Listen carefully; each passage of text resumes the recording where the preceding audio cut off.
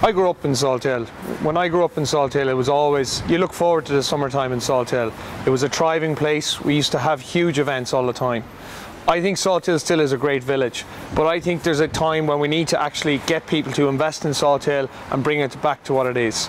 The urban renewal scheme is similar to what was brought back in the 1990s. It was introduced for coastal locations, and I think it's needed now again. The Minister for Finance has introduced a scheme in Waterford, Limerick, and has also said that Galway will be included. I think Salthill needs to be designated for urban renewal.